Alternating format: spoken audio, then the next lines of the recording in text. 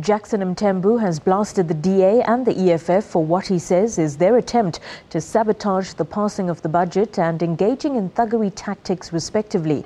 Mthembu was referring to recent events in Parliament where the DA staged walkouts during votes for budget and the EFF's disruption of President Jacob Zuma's oral replies on Tuesday.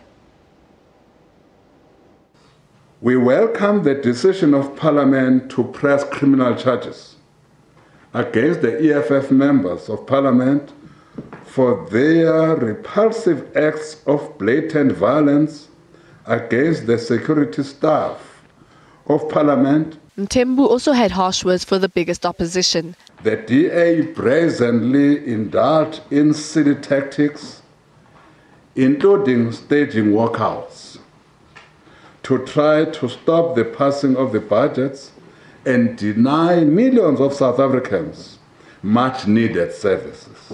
But both opposition parties reacted immediately. They countercharged that it is the ruling party that has violated both the Constitution and the rules of Parliament. ANC Chief Whip can't have his cake and eat it. He says that parties must obey the rules and work by the rules, yet when we as an opposition work within those rules, he then says it's barbaric and makes all sorts of allegations. He must choose now what he wants, the opposition to play by the rules or the opposition not to play by the rules. He can't have both. The EFF leader was on a campaign trail in the Eastern Cape. He met traditional leaders and then addressed the community.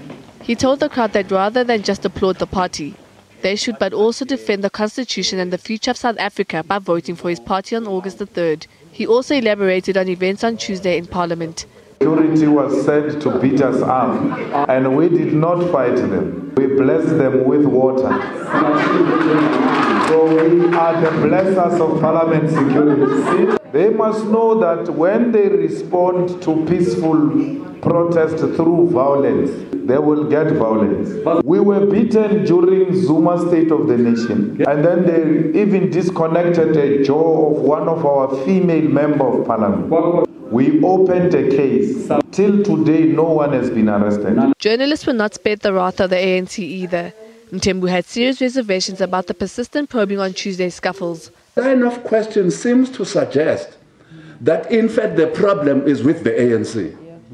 Your line of questioning seems to suggest that in fact the EFF is correct by coming to a house and forcing their way.